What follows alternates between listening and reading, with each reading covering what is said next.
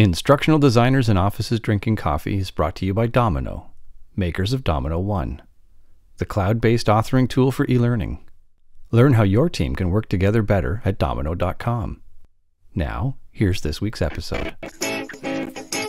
Hard not to be having a good time on Wednesday morning, folks.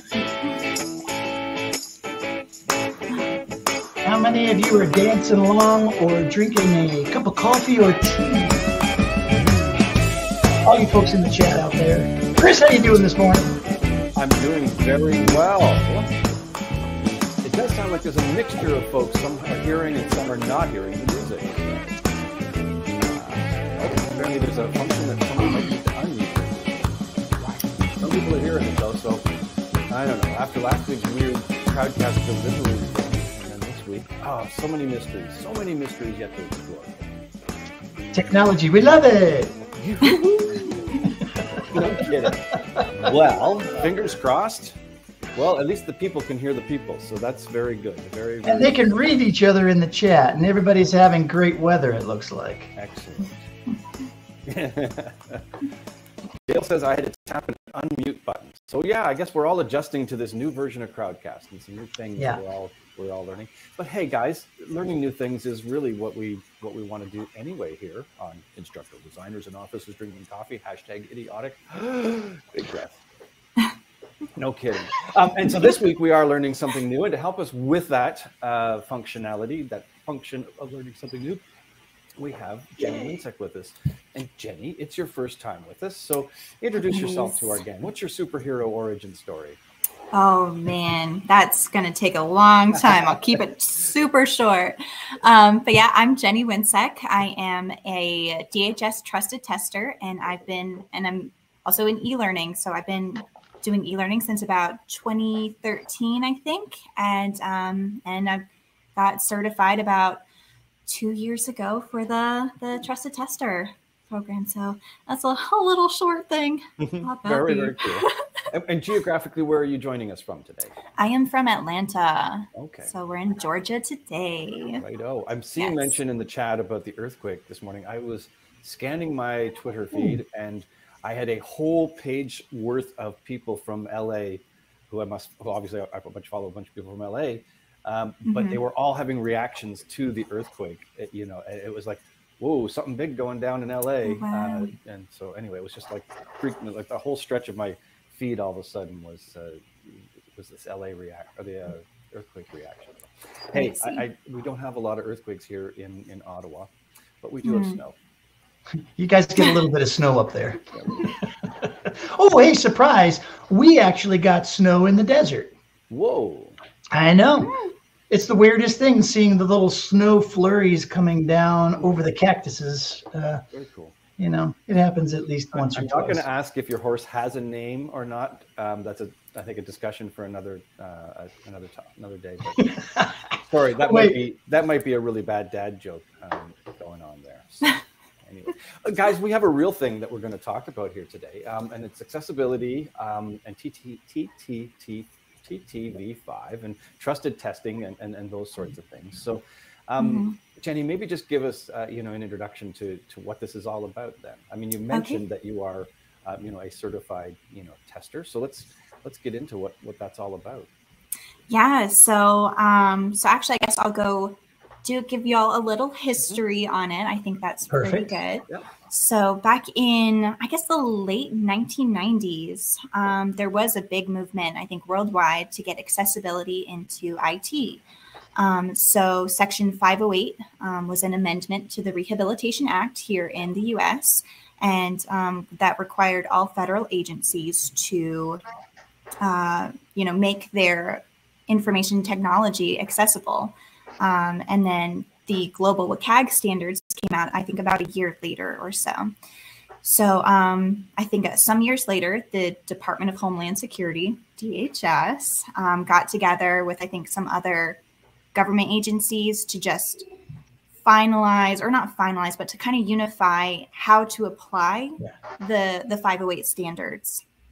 And so that's how the Trusted Tester program was born. So now we have a unification of the understanding of the 508 standards, the testing processes, the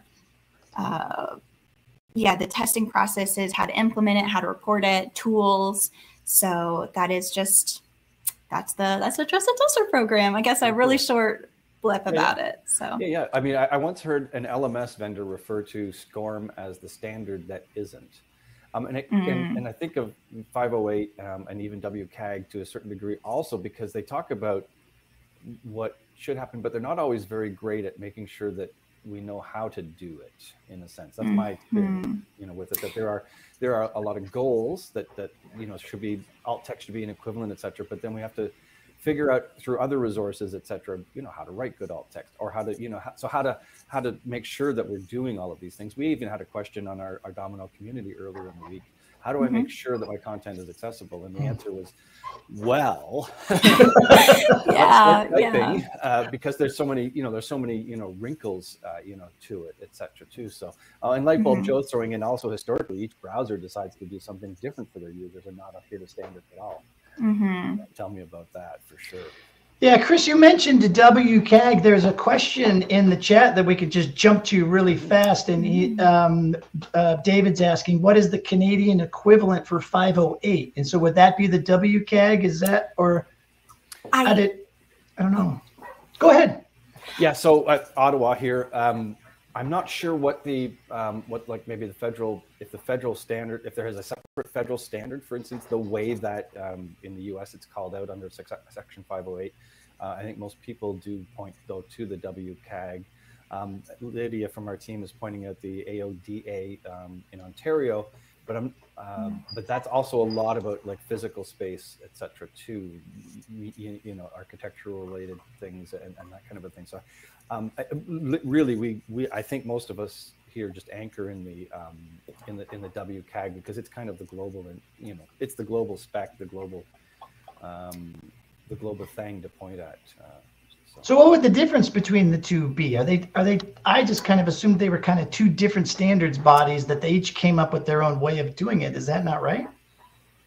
I think they're actually very similar. I know that on I think the DHS website, I can probably link it, has the comparisons between the WCAG standards. They're all in kind of a different order. But yeah, the section 508 also has very similar things. It's very interesting. They are very similar for like what to test for, what to look for. I guess really what I should say to look for. But let me see. I should have that here. I can link it below. Oh no. Yeah, somebody from the chat will probably drop it in. Okay. Wink, wink, nod to the chat. Yeah, somebody will do it. So, yeah, so the accessibility stuff. Let's talk about some of that. Like why the program, has the program actually always been around, or when it first came out, did everybody just have to interpret it themselves and kind of figure out how to test for it, or what's like? Yeah, so I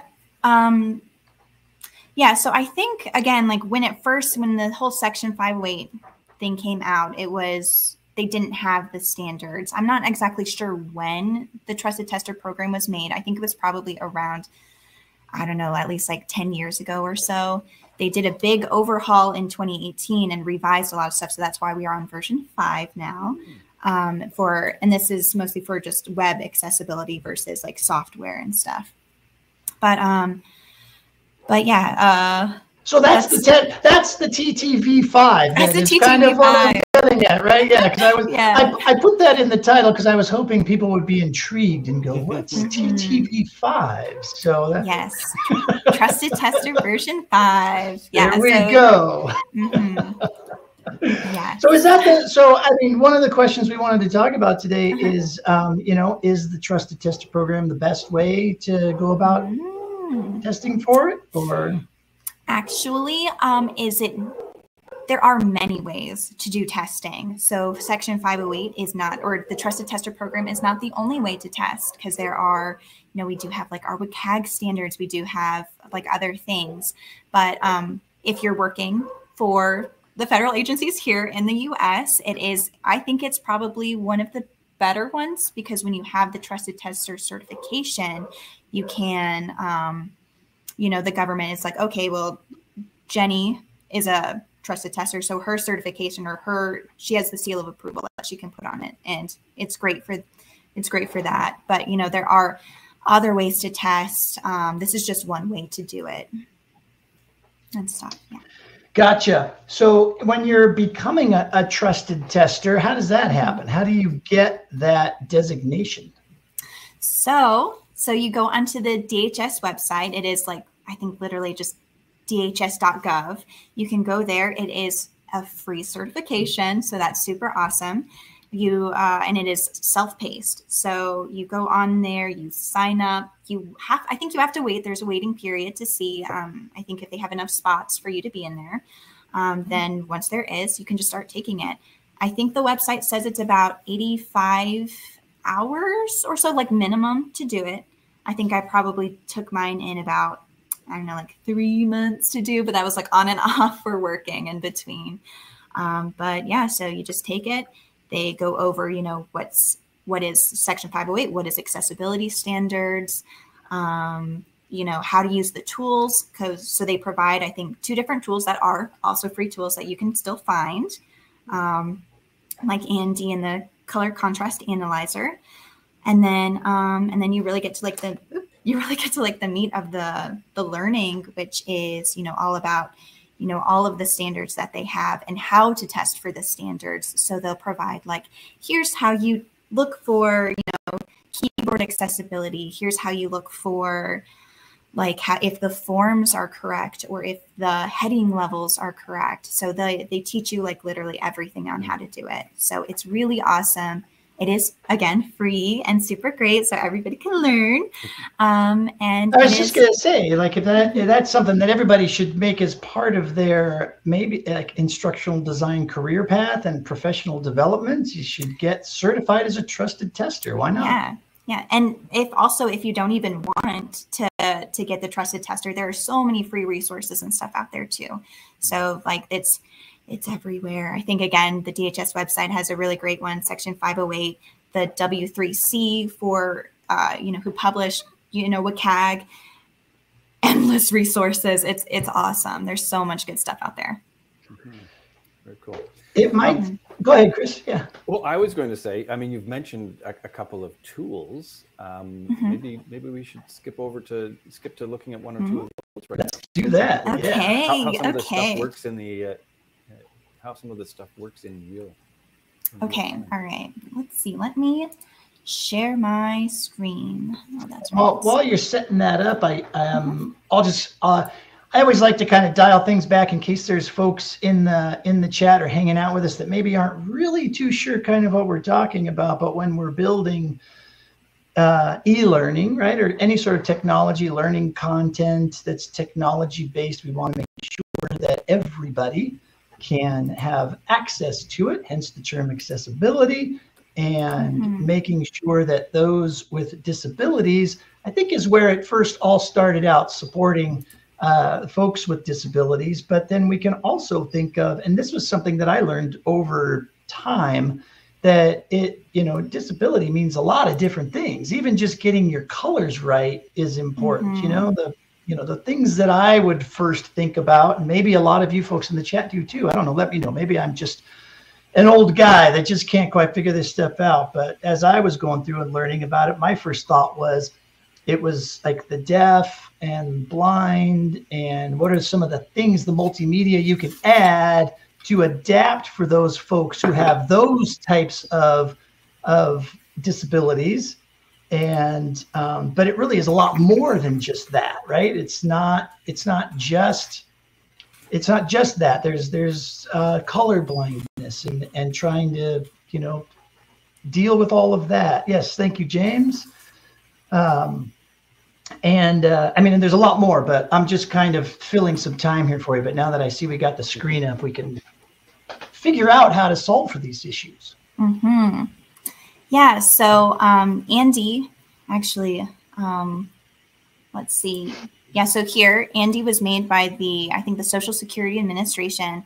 It is a kind of like a booklet or a favelet, I think is what they call it actually here, where you just, oh, I can't point to my screen. I have to show you on the screen.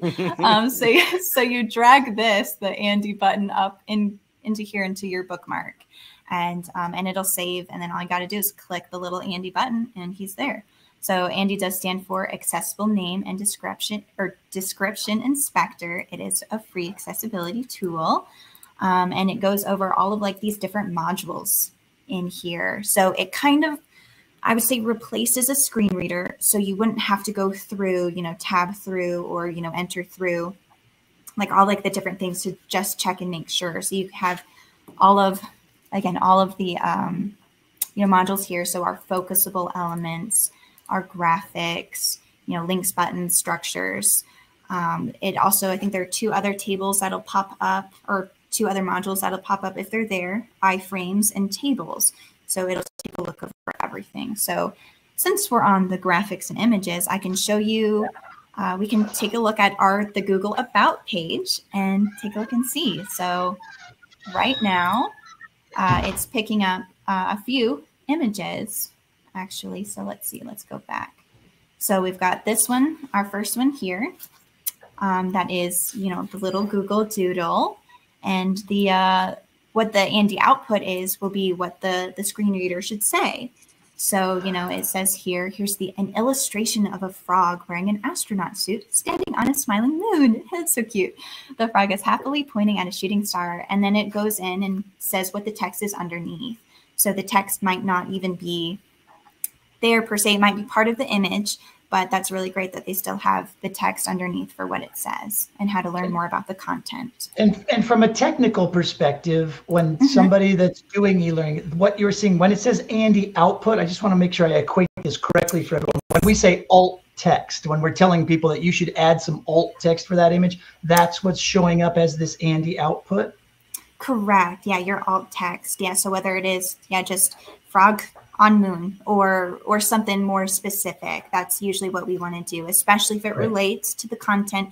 If it's something super totally random, like, I don't know, that just doesn't relate to the content, I don't necessarily think it has to be, but it is always good if you are never sure, just put the alt text in. No worries. So yeah. Nice. Yeah, good. Yeah. Just want to make sure that everybody is tracking with us, with the different terminology, because I know different platforms like this will say one thing, and you might look at that and say Andy output. What my authoring tool doesn't say output; it says alt text, and so just making sure that's the same thing that shows up for everybody. Correct. Yeah. So there we go, and then let's see, what else would we like to take a look at? I'm seeing, and it's hard for, I don't have a super big display, here going on, but it says Accessibility Alerts 16. What's it telling us there in the black bar? Yeah, so there are all of these other alerts. So I guess we got the improper RA usage of 10 misuses of alt attributes. That usually should go, if you click the links, it should say probably what is going on here. So to be on, I was just gonna say, I'm shocked that Google has any alerts at all. Yes. Yeah. So I think since we are in the graphics and images, and actually the Andy website is perfect. It will tell you kind of what errors are, but because this one here is probably a button, or I think maybe like in the CSS, I think, it'll be read somewhere else. So it's thinking, hey, you do need to check these things, like just take a look, make sure it's not wrong. But these should be, said somewhere else, or it's just like pointing out, I think, the different things like, I don't know. So probably some of these Google images are hidden from the screen reader. So it'll just show us what those things are. Maybe they're not, maybe Google didn't think it was necessary for people to know what every single image was, perhaps. But Yeah. Yeah, because I know a lot of times when I get to a website or something and I just happen to be using the read this page to me. I was testing that out a while back, and I remember being on a web page and it was reading like literally everything. Like was reading the hashtags, it was reading, all of the text. And so I think, and I mean, I don't know, maybe correct me if I'm wrong, but this is a way that you can tell the reading devices and things like that, which things are the important content, and then the other content that's on the screen is just there for like admin purposes or whatever. Like for example, the copyright at the bottom. We don't need the maybe it's not on this page, but on a lot of pages there ends up being a big copyright thing at the bottom or an about thing that maybe just doesn't need to go through that reader with somebody, so maybe you hide it so that it doesn't show up there and that only the important things get translated. I don't know, but I guess that's a design issue that we have to start thinking about as developers of internet content and in making it accessible. Yeah. So, oh goodness. Yeah. So Richard's asking in the chat just to confirm. So what those warnings and stuff that we're looking at, he says, so these are warnings versus accessibility killers.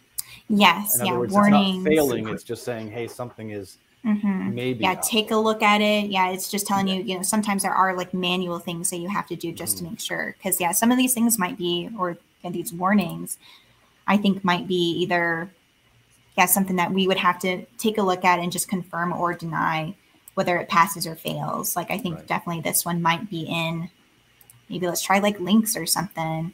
So it's in a link. So that works. Okay. Yeah. So it's because of basically kind of the filter that we've got set up there, it's seeing something, but really when we switch the filter to something else, it's actually covered off and taken care of. Right? Yes. Cool. And I will say, like, all of this, Andy still confuses me sometimes, but really having the experience, because the Trusted Tester program does go through that. It does like help so much of trying to learn what these things mean. And of course the website also says, but so I would just say, if you are confused, it is okay. Melissa makes a much clearer point than I was trying to make. She says, better to hide decorative images from tab order rather than adding alt text, so we reduce audio clutter. I love that term. Melissa's got it right. That's what I was trying to get at, the audio clutter. Yeah. Yep.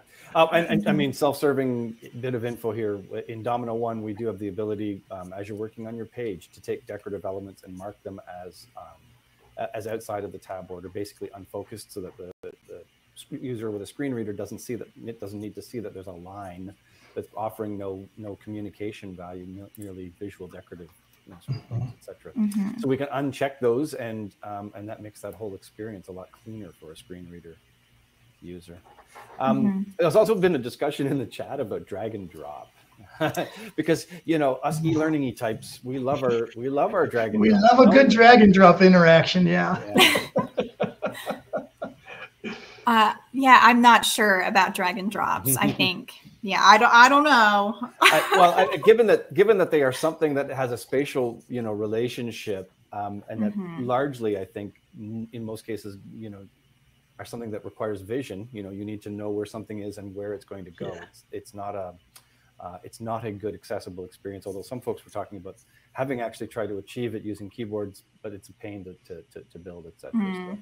So, Dale is saying they can be made keyboard accessible, but it is hard. Kim's saying it was a tedious process, to be sure. I'm not gonna. For me, and this is Chris on his grumpy guy. Drag and drops. My own feeling is that unless you are having people carry out a task that is spatially related, I find drag and drops make me kind of annoyed in the learning experience. I feel often, even just as an adult, that I'm being asked to do a child's game for something, etc. But that's me anyway. I tend to look elsewhere for or other things, realistic things for people to do, rather than dragging words into boxes or something like that for So, and Tracy, you're very much correct. It is audience dependent, and I'm in this case, I'm saying me as the audience. Yeah. You know, but again, if you were trying to assemble parts in, you know, in a certain order, you know, for something, you know, mechanical or something like that, brilliant. Put them, you know, boom, boom, boom, boom, etc. But the way that we usually use drag and drop is we couch it with, well, it's interactive and it's engaging, but I feel that in a lot of cases we're actually treating adults like children. I'm glad I got that off my chest. Yeah. Do you feel better now, Chris? Yes, I do. Chris, what do you really think about this? Right? Anyway, yeah, no, for sure. There are awesome use cases for it, but it's also something that we often, clicky, clicky, bling, bling, and I'm completely dropping who I owe credit for that phrase to. It was right on the tip of my tongue, and now I can't think of it. I'm going to apologize, but we have a tendency to put shiny objects into things that don't necessarily serve the learning process very well. So, yeah, I often tell people when they ask about that, because you can do a hide and show based on certain things, right? And so if you have somebody, you could set up your e-learning to be like, if it's to test for accessibility and whatnot, and if it's somebody looking at it on a desktop with a reader or whatever, have it hide the drag and drop and have it show a different interaction in its place for that particular course or for that particular page or whatever. You know, there's a lot of different little things you can do, but again, it just adds more to your development time and stuff like that. So sometimes it's just best to go with what's accessible to everybody, and we can't make good designs doing it. Well, and Barbara points out in the chat, clients get extra excited about the shiny objects, but we do have a responsibility to make sure that we are raising things like accessibility with clients. You know, we all want, you know, the cool, and the wow, and that, you know, that's always exciting. We love making those things too, you know, right? But we do have, you know, have to flag that, hey, that's great, but, you know, there are sacrifices that get made then, you know, certain kinds of things in some places, some areas. So yeah. James is saying shiny stuff without instructional design equals pet rocks. Very cool. Sounds about right. Did we have another tool to take a look at? Yeah, so let's see. And I think I saw some things in here talking about, or asking about color contrast analyzer. Yeah. So, I was just going to say, yeah, let's do that. Yes, yeah. So this one is awesome. That's my snipping tool. That is not, here we go. There we go. Oh, so here's color contrast analyzer. So this one is also another free tool that they go over in the Twisted Sister program. So we have this beautiful thing here. So we're going to take a look and see. We're going to test some of these colors here. But down here, we do have the WCAG results. So we are on 2.1 for, I guess, WCAG standards. We have the contrast minimum, which is the AA level. So they, you know, when you go through and you you can go and learn all of this stuff. So I think sometimes at minimum, you know, you want to get AA. If you really want to go hard on accessibility, go for AAA. So we are going to take a look here. We have our foreground color up here in the black, and we have our background color here in the white. So we're going to see here. Yeah, there's a quick question in the chat, and I kind of have the same question. So is the color contrast analyzer part of Andy, or is that a different widget? It's a completely different widget. I think Andy does have a color contrast thing here, but most of the time it's just like manual test needed. So I think it's kind of smart enough, but it just usually just says, please just do this one on your own. Yeah. Okay. So it is a separate tool. You don't need Andy for this one. Okay. And now is that like a Chrome widget that you just add into your browser and then you just fire it up? I'm not familiar with it, so I don't know. Chris, have you ever used it? No. Let's see. There might be. I saved a bunch of these tabs so I could remember, but now I don't think I remember where it is. I think it is just like downloaded. It's okay. As long as we have the name, I think everybody will be able to find it. Yeah. Yes. Yeah. So at least how to use it. I don't know why it zooms in very, very deep so you can see what we need. And so we're going to go to, I think, this bright orange color here. Okay. Take a look at that. That's our foreground color. And then we're going to come down to this one here. And we're going to find that background color, which I think is this one. Okay, and then you can see the example text here showing like what it's going to look like. And it does pass for regular text and large text at our minimum. For our contrast for level 3 or level 3, it fails the regular text, but I think that's like when it's smaller. Like if this whole page was probably a lot tinier. But this looks it's fine for the large text. And then if you are perhaps developing, this tool is also really great for that. If you're trying to find like a really great color, like scheme or color something, and you're just like, oh, well, this orange is too bright or it's too dark or something. Let's like kind of just see. So you can come down here to the alpha or even like switch the colors using this button here and just kind of move it down. So this one just passes. I think they must have made it really, really bright, just bright enough to get this interesting thing here. So you can see it fail when I move the alpha down just 0.1. That's actually very cool, because not only is it telling you that but it's giving you the chance to then resolve that by adjusting the set and understanding that, as opposed to having to go make an adjustment and then retest. Nice time saver there. That's very cool. Yeah, I love to use this one when I am doing the developing, and I'm just like, well, let's just kind of see what colors go together. Like, it's just super cute. So yeah, it's perfect. I love it. Well, it's also nice too, because it may not actually change the color that much to shift it from it wasn't working, but then you drop it down to a couple numbers and then it does work, and it maybe changes the color a little bit, but it doesn't like ruin your design, so to speak, right? You know, like I think a lot of people are like, oh, but I really wanted to use orange and it's failing, but it could still be orange, just maybe not as bright of an orange. Or maybe if you adjusted that background brown a little bit less brown or a little bit more brown, it would actually make it then pass. So to be able to play with those numbers at such an intricate level, I think is very cool. Yeah. So there we go. Color contrast analyzer. Yay. I'm actually kind of psyched that there were so many people in the chat early on that talked about it and that actually know about it. It's a good sign. Very cool. Yeah, I mean, I was thinking, even as we got started, and you were, Jenny, you were mentioning like the history, the initial stages of 508, and et cetera.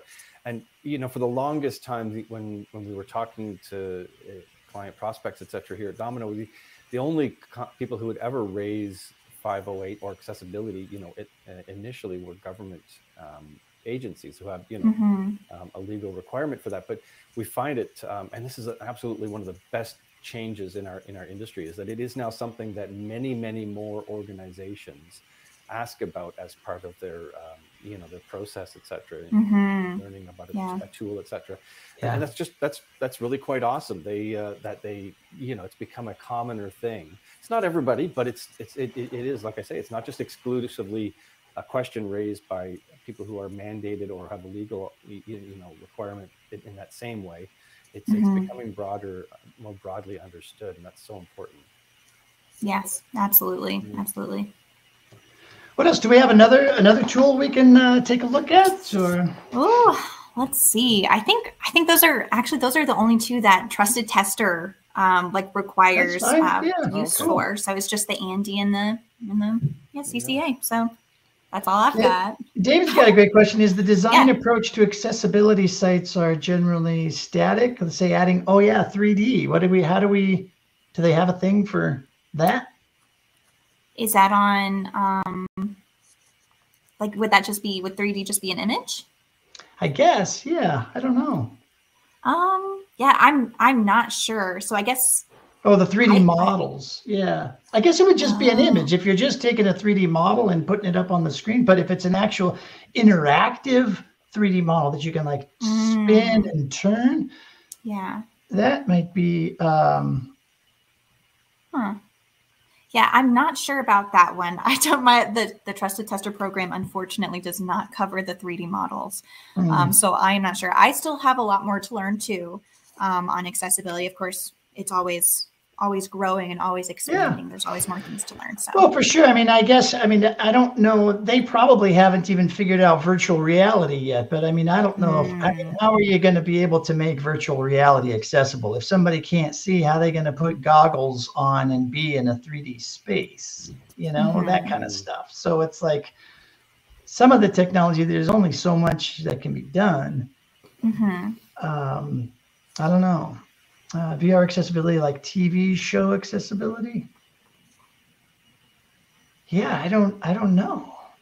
I don't know, Joe. Yeah, that's a tough one. That's definitely something to look into. I think that's actually pretty cool, actually. Yeah, James says Fed will no doubt ban VR and AR for that reason. Brent is asking a neat question. You know, what about video? Does Andy do any testing for that, or are there standards for video that exist outside of WCAG, since it's also a standalone medium? But yeah, I mean, what are the, at least, I mean, we know, I guess, about the basics of you know, providing closed captioning, but are there other things with video that we need to think about? Yeah, so that's a great question. So actually, in the training for the trusted tester, we do go over videos. It is mostly manual, so we won't need to use the Andy for it. I think it is just making sure that, and this also can apply with audio too, making sure that if a video or audio plays automatically, the user should be able to get to it within 3 clicks, like using like a keyboard, should be able to get through it within like 3 tabs to get there to turn it off. Audio descriptions are pretty good if you can get them in there, or, you know, if like something is happening in the video, like, you know, you're going through and it's just like, you know, the user, like a sighted user can see, you know, that it is, you know, a pan of like nature and stuff. And so having the audio description that says, you know, we're going through, I think like developers can make that and stuff of just like, having it be heard. Audio descriptions are heard of just saying, you know, the camera pans through like a tree or something. So that's usually good to have too. But yeah, all of like videos and audio and some of those things are just manual testing that we all can take a look for. So right. Cool. Nice. So from a video, it's excellent one. And somebody mentioned about transcripts. Is that really the only thing we can do, is have transcripts?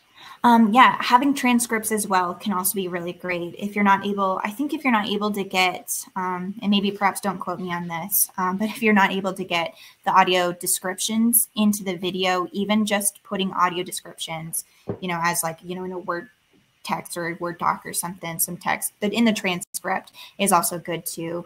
You know, if there are important things that need to be either read or seen, you know, a screen reader can always do that too. So yeah, I think so. Transcripts are awesome too. Another way to access the same information. Yeah, what are some of the challenges as we sort of get close to the end of our time? I'm curious, when you're going through and doing this stuff, like what's the hardest part about you know, trying to be accessibility conscious and doing this work and testing for this stuff? Oh man, I think a lot of it is actually subjective. So while we do have all of our standards and all the things we need to look for, it's just like, you know, I have another colleague on the team who's also a trusted tester. And so we'll get together if I'm just like, hey, I'm kind of confused about this thing. Like, let's say something simple like a heading level or something, you know, I'm like, oh, I think it should be a heading level 1. I think it describes this. And she's like, oh, well, maybe it should be a heading level 2. So things like that, where it's not necessarily going to fail. It could potentially fail, but sometimes it's just really subjective of just trying to figure out, like, I know, you know, here we have like some people saying, you know, maybe transcripts are great, or, you know, but not required or something. So everything is just very subjective, just trying to make sure, you know, the user does have the best experience possible, I think is great. But yeah, like sometimes it can just be kind of hard just trying to figure out how to make it the best way possible, or how to do something. So even alt text can be so subjective. You know, what is really, you know, helpful may not be quite obvious to us. Even small things, you know, and so I'm trying to remember, I had a vague example that's rattling in my brain, but you know, how much information is actually helpful, and what kind of information, you know, is actually helpful. In order for people to understand and get the learning value, in our perspective, the learning value out of alt text. So it can be. Well, there's got to be resources out there on how to write good alt text. I can't imagine that somebody hasn't written a blog post or an article about that. Well, yes, I mean, there are lots and lots of places where you can go, but even you know, even then. So here's a, I guess what's triggering a little bit, as I've the last couple of months I've been playing around in the Fediverse. Using Mastodon, and the Mastodon is the Mastodon user community is very aggressive or like strong about making sure that putting an image up, there's alt text, and it makes it actually fairly easy compared to, say, you know, some of the other tools, etc. So I will often, when you look at an image, you'll see the alt text, but just the sheer variety of how people are describing things is just fascinating to see. Who's, you know, you've written this and what are you describing, and just the different kind of, when you start thinking about, oh, well, I'm reading this, but if that's all the information that I have, that's different than how maybe somebody else would have written it, and what, you know, it's very subjective, but I mean, there are obviously some good guidelines, etc. But it's a really, I'm a words guy too, so that, you know, it's all fascinating to me, that kind of a thing. So. If it's just something as easy as, is it too much text or is it too little text? Like, is there maybe not a standard, but like a best practice, right? Like when we, you know, when you talk about giving presentations, people say, you know, 7 to 10 words in a bullet point or whatever is the max you should go, or 7 plus or minus 3, whatever that old wives' tale is. I don't know exactly, but, you know, something like that. I mean, I don't know. And then, like you said, I think like everything else, it depends, right? Yeah, and Dale has thrown a really awesome resource in there. The W3C Schools alt tag decision tree. There's a wonderful link there. So, and that's actually new to me. I clicked it, and I'm going to check it out too. Nice. So yeah. And as we, I will mention, because we don't always do this, but if you're listening to the audio podcast version of this, you can come to the Crowdcast recording later on and see all of these links in the chat. Although we'll do our best to scoop some of these out and include them in the blog post that we do every week, summarizing the show as well, just to provide you another place to find those folks. If, as I say, you're listening to the audio version tomorrow on your drive home. I'm saying you're listening to it tomorrow, but for you it'll be today. So I don't know how to compute how better. Anyway. Jenny, thanks so much for joining us. It's time Thank you for having me. Take a second and post any contact info that you want to share into the chat where people can find you, that sort of a thing. Folks, don't forget, the reason we're able to gather here every week for instructional designers in offices drinking coffee is because of the sponsorship of dominKnow Learning Systems, makers of dominKnow One. For us here at dominKnow, accessibility is a really strong and important thing. We have some actually built-in features. I've thrown some chats in there. But if you're interested in learning more, do check us out. Free trial, all of those kinds of things. And I am posting. Hit that green button down at the bottom there. Yeah, and you can totally check us out too. Smash that green button. Isn't that what cool kids say in these things? That's right. No kidding. That is what they say, right? And just while we're chatting, before we're closing out here, we do have a YouTube channel. This will go up on the YouTube. You can subscribe to it on Google Podcast, Play, Apple, all that kind of stuff. And that's our outro. Thanks, everybody. Jenny, you were fantastic. Thank you so much. Thank you. Thank you for having me. Absolutely. Bye, everybody. Toodles, gang. See you all next week. Let's just dance a little more.